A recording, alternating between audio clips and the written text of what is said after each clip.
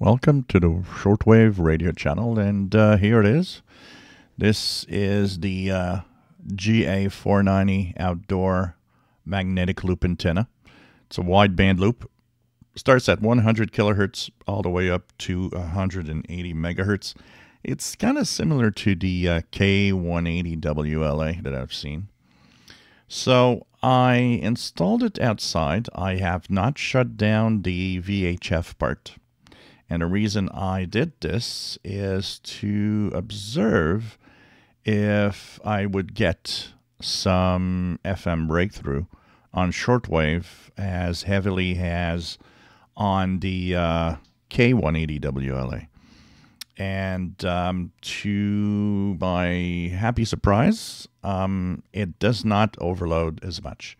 Yes, there are a few traces of FM breakthrough on shortwave, but for the most part, there were a few, and at spots where it wasn't that much of a problem for me.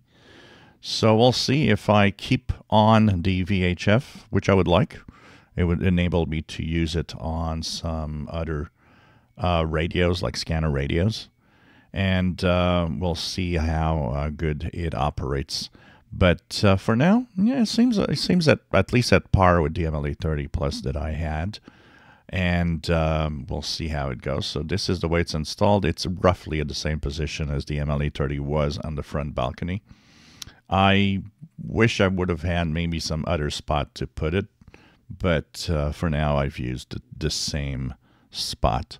Now I am thinking of maybe changing that coax and keep the SMA connector. It's already there, but use a better coax and better shielded coax to see if there is an improvement. And of course, that will be one experiment I will be doing maybe soon, actually. So this is something I'll be looking at with the cables that I have here. I might be able to test that out and see if a better coax lowers the noise. If it does, that would be great. Well, for now, we'll be in testing phase and doing some radio listening. I actually plugged my HF AirSpy HF Plus under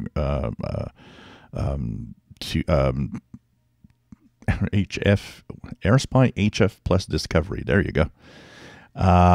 To on the SDR with the SDR console. So I'll be using that a little bit, and of course I'll be using the RSPDX and so on.